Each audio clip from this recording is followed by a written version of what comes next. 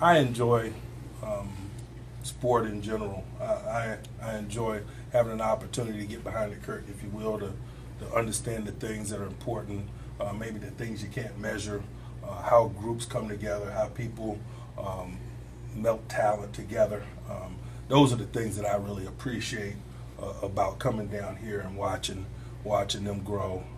Is the team-oriented things that I can learn from and maybe take back to my group. I've really enjoyed watching Mike work from the outside in. We have had some conversations, some opportunities to sit down and to talk. Those I've enjoyed immensely.